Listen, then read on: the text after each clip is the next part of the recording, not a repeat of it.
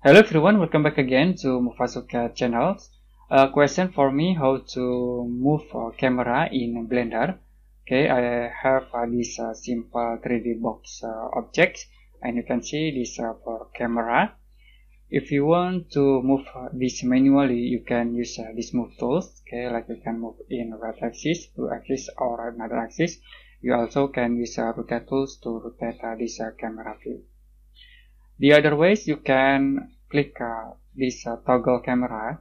So if we go into camera view, and to lock this view, you can click these arrows and click view. The next you can click lock camera view. You can click here.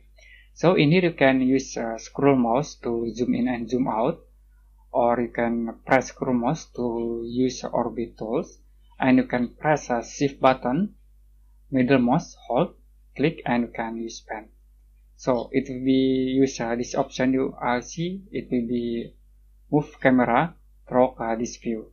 You can cross, you can click this camera toggles, and you can see the camera will be moved into this point. You can click again this camera view, and you can move again, like I will move to this point. Okay, we zoom in this camera, and you can click toggle camera, so the camera will be moved into here.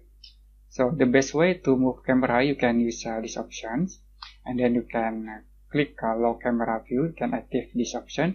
Now we can use scroll mouse to zoom in, zoom out, and use pen, and also you can orbit this mouse to rotate the camera.